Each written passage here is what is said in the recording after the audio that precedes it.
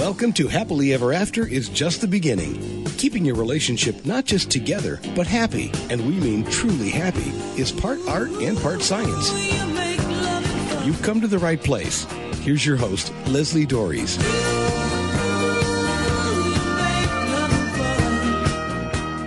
Throughout my career, and probably if I'm honest, throughout my life, I've always had a problem with extremes. This is probably because I think things are much more complicated. Is it nature or nurture? My answer, yes. I tend to see most things as being on a continuum instead of just one way or another. And I like to say that there are only two absolutes. You're pregnant or you're not, and you're dead or you're not, unless you happen to be a believer and fan of The Princess Bride, and then you can be mostly dead. So what does any of this have to do with relationships and marriage? Well, basically, it's about the battle of the sexes, or more specifically, the focus on masculinity and femininity. Are these actual characteristics or just social constructs? Does it even matter? And I think that the Me Too movement and the current focus on toxic masculinity make this a necessary discussion. And in my view, it's too easy to talk about all men or all women. I'm a proponent of individual differences, that none of us are all anything. So I wanted to address this topic, and I don't think I could have found a better guest to have this conversation with than Jonathan Church, an economist who has a penchant for writing. Jonathan, thank you so much for being on the show to talk about this timely topic. You got it. Thanks for having me.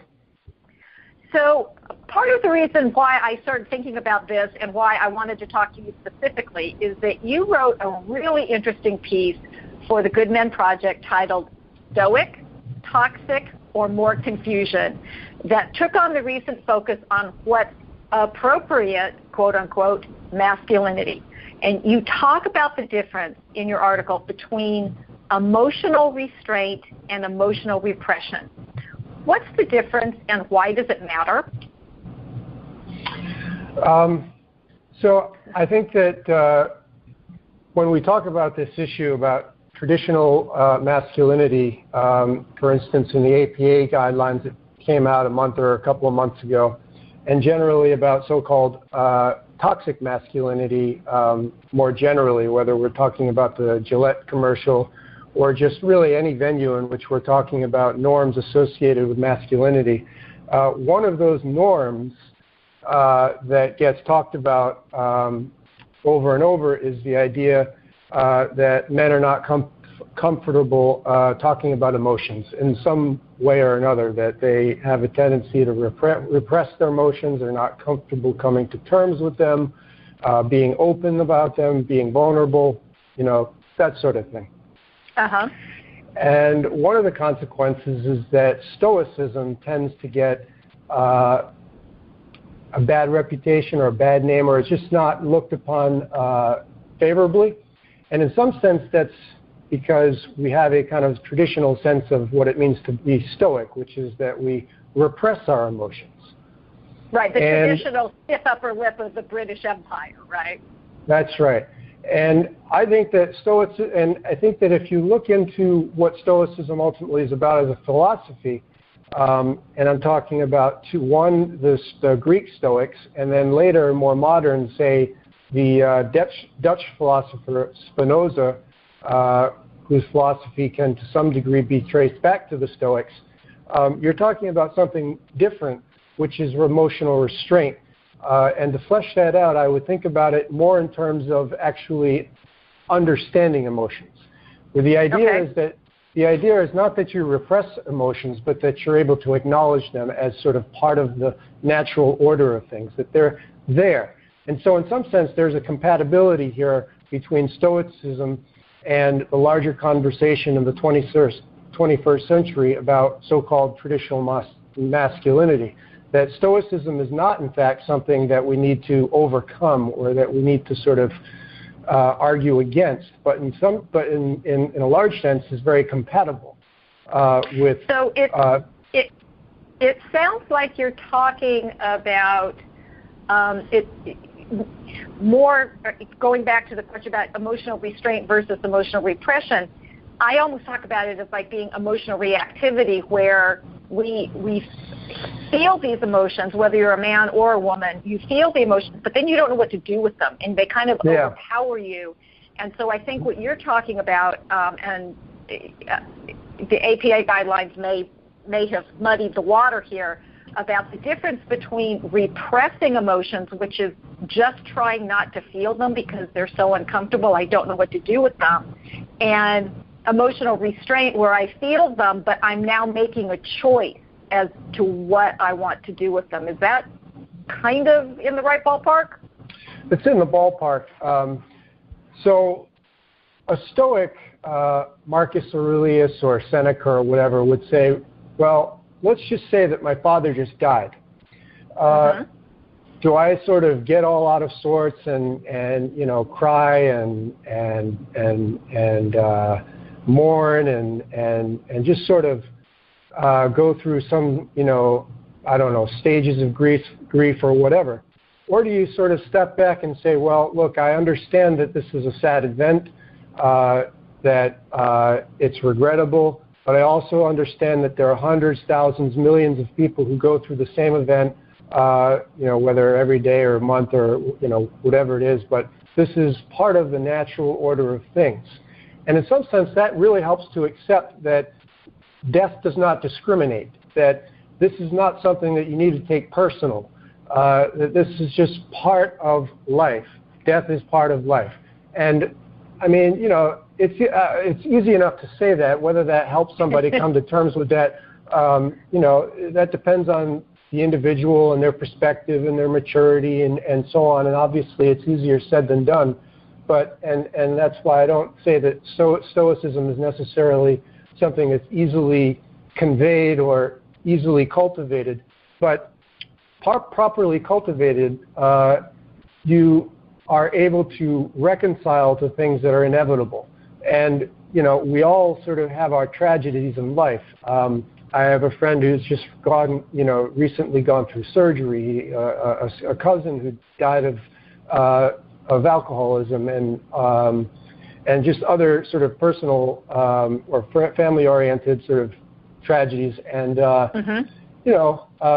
he and I have a similar outlook on this thing, which is somewhat of a shoulder shrug, which is not to say that it's not like that you're indifferent to it, but you just sort of come to understand that this is, it's happened, and you have to be able to acknowledge it and not necessarily sort of ignore it, but be able to also sort of carry forward with it. And just understand that there's nothing here to take personal. Yeah, and that's really... So it's about the management of your emotions. It's about being able to develop a mature perspective on the matter, and not sort of let your emotions sort of take over you, as opposed to allow your reason and your perspective to guide. So I guess that's the way to say it, is that you want to be able to guide and manage your emotions, and not your emotions guide and manage you. Right, because, and I think just the discussions that you're talking about, and I know you mentioned the stages of grief, which I think is part of that process that, and I think people, number one, go through it at different speeds, and maybe grounding in the Stoicism philosophy would help people go through it faster. But it is part of making sense of what basically is inevitable, because I haven't figured out anybody who gets out of life alive. It's going to happen, and of course, yes, we could be upset about whether or not a child dies, which of course is not the nature of things. Parents aren't supposed to bury their children. That's not the natural order of things. Or if somebody dies young of some illness versus somebody who's 90 years old or 100 years old who's had a good life, and that's just the natural order of things. I do think that that's an interesting thing, but I'm wondering if you could talk a little bit more about the APA new guidelines, which of course I have a whole series of issues with some of the guidelines that have come out recently. But this idea, because I remember having this client, I remember working with this couple, and she was, unfortunately, they'd had a miscarriage, and she was tremendously upset. She was crying. She was quite emotional. One, because that's pregnancy, ending of pregnancy hormones and all those kinds of things anyway are a little crazy on the body. But she had convinced herself that because her husband did not cry, he didn't care. And I went, whoa. Because she was using her own personal experience as the standard by which grief was judged, was whether or not you cry. And I think you talk about this a little bit in your article, or maybe not this one, another article I read by you about the APA guidelines and what they're saying and the problems that they might be causing. Can you elaborate a little bit on those? So one, I wrote an article for the Good Men Project a year or two ago on why I'm a man who chooses not to cry. So that's that's directly relevant. And basically the idea behind that was that crying just didn't help me. It just struck me more as an outpouring of grief without a sort of rational mind to serve as a kind of pilot and guide you through whatever it is that you're going through. In other words, when I cry and I finish crying, I don't feel any better, and so in many ways I feel worse, and I don't feel like anything's been resolved. And so my own personal approach to this is I'm just able to acknowledge that something worth mourning over has happened, but I am more focused on putting it into perspective and learning how to sort of adapt to adversity, as opposed to essentially just succumbing to grief. And I'm not saying that there's anything wrong with crying. It's just not for me. It's not something that I find constructive. It's not something I find helpful. Now, others may do, and I really can't relate to it. But at any rate, that was the point of that article. But to get back to the APA guidelines, one of the messages is that there are these sort of aspects of so-called traditional masculinity, like competitiveness, aggressiveness, and then also stoicism, which they recommend may not be the most helpful in a mental health sense for men. And they characterize it, as at best a so-called power through stopgap. In other words, they sort of, if you're a soldier at war, you could sort of stoically get through it, but at some point you're going to have to come to terms with what you saw and what you experienced. And I understand that stoicism has a sort of layman's interpretation. Sure. But again, I look at stoicism more as a philosophy. And maybe it's just, again, focusing on individual context as opposed to sort of collective context. But for me, philosophy has always been a form of therapy. I don't see therapy as terribly helpful because philosophy has served me better. And by that I simply mean that philosophy asks a lot of the big questions in life: what is meaning, what is being, how to live a good life, how to live a moral life, how to deal with death, and so on and so forth. And if you spend a lot of time reading philosophy and thinking about these questions, at least in my experience, I find myself better prepared to deal with the sort of vicissitudes, the mutability of life. That may not be the case for everybody. Obviously, I'm not going to recommend that everybody start going out and reading Plato and Kant and so on, because people don't have the time for that, and they don't necessarily have to have the interest. But I guess what my problem overall with the APA guidelines is that they are themselves being guided by a sort of new philosophy, if you will, or a new sort of ideology. And I don't mean to conflate philosophy with ideology there, because the point actually is to distinguish them. But by that I mean social justice ideology, if you will. Right. And the idea behind... I just want to hold off on that because I have to take a little break here, and I do want to get into that because it's a really important point that you're making. Okay. So I just need to let people know that This Is Happily Ever After is just beginning on webtalkradio.net. I'm Leslie Dories, and I'm talking with economist and writer Jonathan Church about masculinity and emotion. And the truth is, as you just heard Jonathan's wonderful explanation of how he handles emotions, we all handle them differently. And yes, we may identify similarities in groups, but that doesn't mean every characteristic applies equally to all members of that group. We're individuals, and that to me is the biggest challenge in relationships, how to deal with those individual differences. And if you're tired of struggling with how to make sense of the inherent differences between you and your partner, here's a solution. I invite you to get in touch with me and take advantage of my free, no-obligation, Create Your Happily Ever After Transformation session. You can send me an email at Leslie, Lesli, at foundationscoachingnc.com. That's FOUNDATIONS, coaching, N as in Nancy, C as in Charlie.com.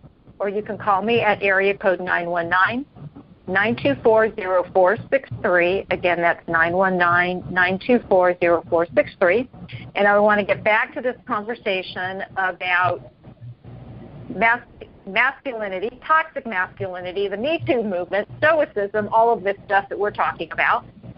So, Jonathan, you're talking about social justice, social movements, which is what the Me Too movement is, and all of this focus on toxic masculinity and the difference between toxic masculinity and traditional masculinity, like there's one definition of it. I'm not quite sure that there is.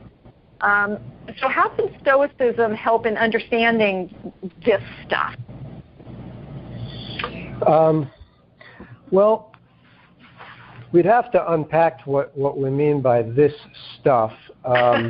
But because, I think the primary, I emphasize that because I think the primary concern that I have with the social justice movement, as I would with really, any sort of collective activist type of movement, is that nuance really matters. And so in the general idea of social justice as I understand it,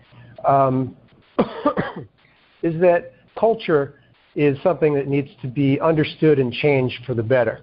And by focusing on culture, you're focusing on norms, collective aspects of our life that may not serve us well.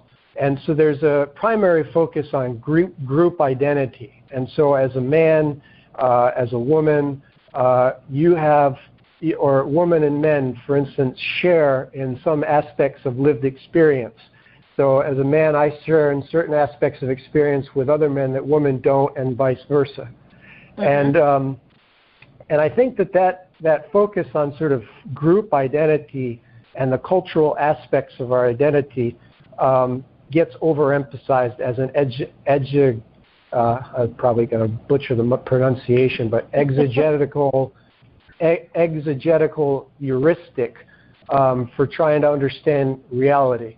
Now, look, I mean, we all know that on average women make 80 cents for every dollar the man makes. That's what the data show. There are systemic disparities in a lot of areas of life and so on. But how you come to understand that, the causes, the implications, and so on, and in this particular case, in the context of relationships and how they lead to good or bad outcomes within individual relationships, I think we need to be very careful about how we diagnose, examine, analyze particular individual relationships by using these sorts of social justice frameworks to sort of guide our analysis of the situation. And that comes into fruition in these APA guidelines, which, I should say up front that I'm not a psychologist, so I'm not going to try to offer a professional assessment of the APA guidelines. But as someone who spends a lot of time thinking about what social justice means in 2019, I see clearly the influence of social justice ideology on the APA guidelines, just in terms of the language used, the terminology, and then just this focus on quote-unquote traditional masculinity. But to use the Gillette example, I assume most people know what I'm referring to, the controversial commercial about being men being the best that they can be and that sort of thing. After that commercial came out, Mona Charen, who's a columnist, wrote, the basic message here is not be a better man, but just be a decent human being. I mean, we're talking about people coming in and not allowing kids to bully each other, about not catcalling, and just things that are basic human decency. And it's so I think the Gillette commercial in particular was conflating a focus on basic human decency with some ideological focus on quote-unquote toxic or traditional masculinity. Now, relating that back to the APA guidelines, the APA guidelines talk about things like over-competitive, aggressive, stoicism, and so on. And it's generated out of this notion of sort of, patriarchy or systemic disparities and so on, and the idea that we can address these problems simply by focusing on cultural norms. And I'm not as convinced that simply focusing on so-called cultural norms is really the central way to go about trying to deconstruct these disparities, if only because I'm not convinced that we really understand these norms as clearly and distinctly as we supposedly do. Well, and that's a really interesting point, and I think this is one of my personal areas that drives me crazy, because it's part of my philosophy that men recently have sort of been excluded from the conversation of marriage. That it's the idea of, well, the key to a happy marriage is for the husband to just learn to say yes, dear, and that makes me want to go screaming into the night, because that's just as discriminatory as some of these other things. And somehow, in the Me Too movement and all these other things, it's like it's not all men. And I remember that coming out right after the Me Too movement, that there was the hashtag not all men. And, and get pilloried. And I'm going, but it isn't all men. I mean, and this is my whole point, is that, yes, there are behaviors, whether it's being done by a man, woman, a cow, I don't care who's doing the behavior, it's inappropriate behavior. Stop it.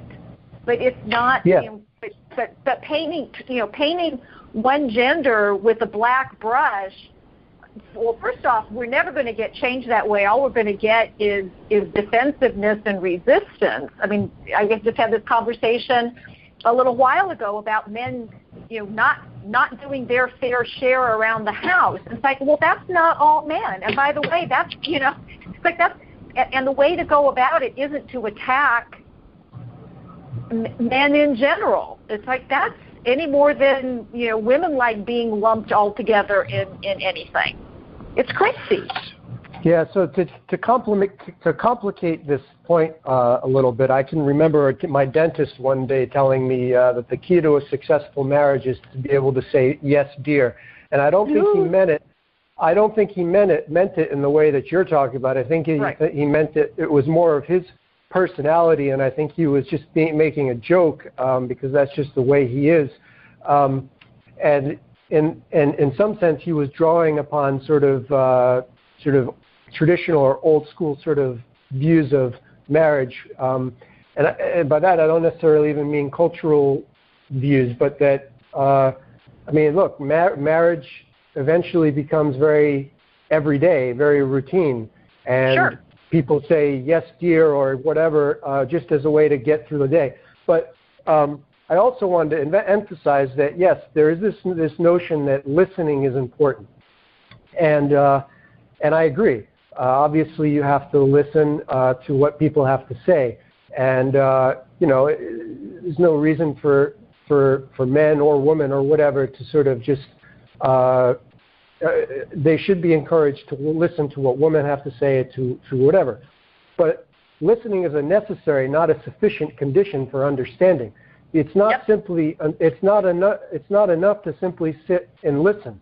There needs to be spirited debate, because otherwise you're sitting there listening and there's no guarantee that you're actually understanding anything. And if you go into any sort of really healthy debate, academic seminar, whatever, there's a reason why you see spirited questioning and debate, because it indicates healthy interest in the topic. And you ask questions because you don't understand something. And so the idea that you sit and listen, it's necessary to listen, but it's by no means sufficient for understanding.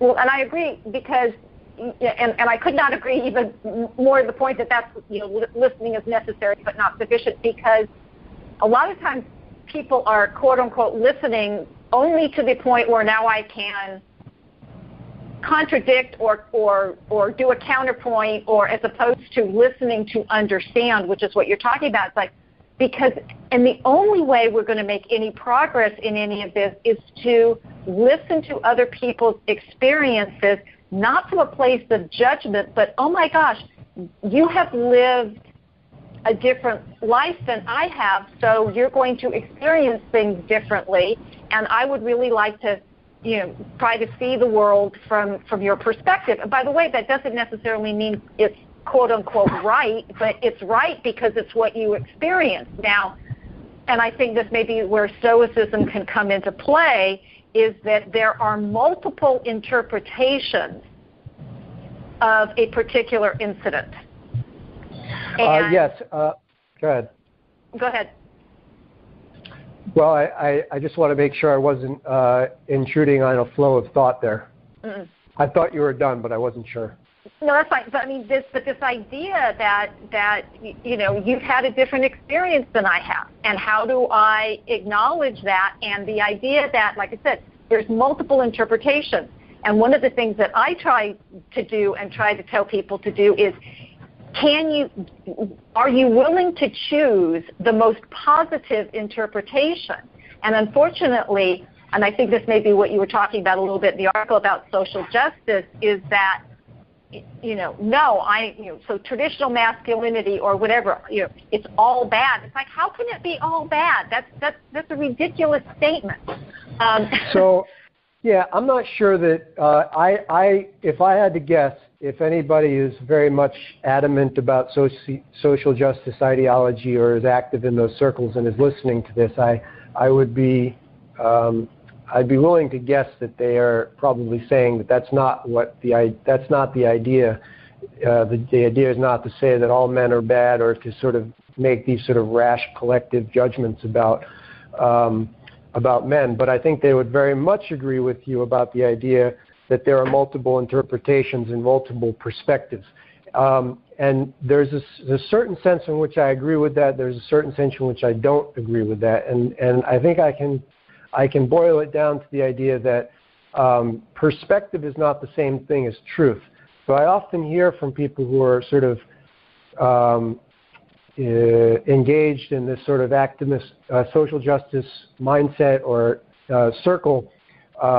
If I make an argument and I say, one reaction that I get is, that's according to you, or that there are multiple truths, or that you have your own truth. And I think that that's a conflation of the idea of truth with the idea of interpretation or perspective. There certainly can be multiple perspectives, but you go into a courtroom to resolve a case in litigation with the idea that you can come to some kind of judgment, some kind of conclusion about the matter after laying out all the facts, and the two, or how, the parties to the dispute are able to lay out their case. Now, of course, sometimes the judgments turn out to be wrong, but the idea here, the implication here, is that there is, in fact, a right and wrong, and that it's hard work to figure out what is right. So I guess just to recapitulate there, I think that I can agree with what I think would be the reaction of a sort of, representative social justice activist, that it's not so simple to say, well, all men are bad or all men are this or that. But we do have to focus on group identity, sort of aspects of collective experience. And in doing so, recognize that, truth is not just a matter of either or whatever, but that there are multiple interpretations and perspectives. And that's obviously true. But there's a danger in conflating perspective with truth. I mean, sure. We can think of the obvious examples, 2 + 2 and all that. But the idea is there is right and there is wrong. Well, and I do think that that's one of the ways that we as a society and even within our own relationships we struggle with, because trying to identify that, and yes, there are lots of things that allow society to continue to move forward. Whether all of them are good or not, that's a different question, I think.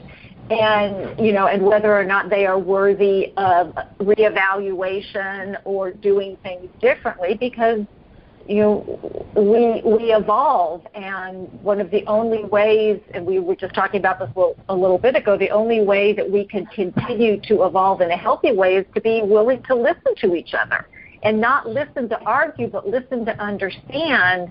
And yes, I agree. Yeah, but again, I want to emphasize the issue is, this is a point that I actually consider to be very, very important, because I think that one theme that you hear over and over is we need to just listen. And of course, who would disagree with that other than just sort of some obstinate polemicist? But listening is not sufficient. To be able Correct. to simply say, I guess since we're talking about men or whatever, the idea that you simply have to be a man and sit and listen, shut up or whatever. I mean, okay, fine, I'll sit and shut up, but I can't guarantee you that I understand what you're saying if you don't allow me to ask questions when I arrive at a point that I'm a little confused. And so there has to be a spirited back and forth, and not simply a shut up and listen approach. I could not agree with you more, because then again, that to me that's just as disrespectful. It's like, okay, I'll hear your words, but if you give me that framework, I'm not necessarily going to be open to I don't want to say accepting your viewpoint, but at least being open to it if I'm not being, and that's part of my issue, going back to the whole thing about, men just learning to say yes here. And by the way, I'm a proponent of saying yes as often as possible in a relationship, whether it's a parent, child, husband, wife, friends, whatever, because I think we all, the more positive experiences we have in relationships, the better. I don't think people should just say yes to keep the peace, because that generally doesn't work. Yes, I am a big proponent of saying yes, and if you can mean it, but don't say yes if you can't. That to me is that whole thing about men not being included in their relationships, and this whole idea that they don't bring anything to the table, which to me is just incredibly insulting. Because flip it, do the otherism. You say that women don't bring anything to the table. That's not really acceptable either. You can. Go ahead. I'm sorry. That's okay.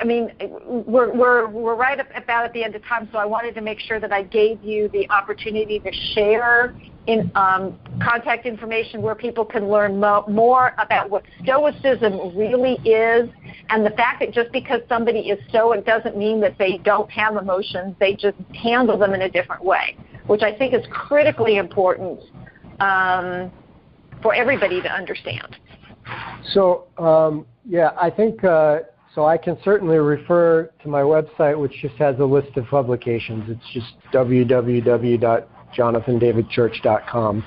And if you want to wade through all the writings, and you're welcome to do that. And I think the general point that I simply want to convey to end, though, is that I think that I suppose to anchor on your point about whether it's disrespectful, I'm not so concerned about the idea of whether telling me to listen is disrespectful to me.